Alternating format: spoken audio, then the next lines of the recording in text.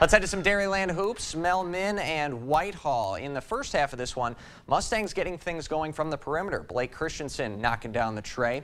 The Norse later on the defense. Mustangs try inside. Ian Pank comes through with the rejection. Teammates love it. A little later, back inside though, JRC goes over two defenders for the layup.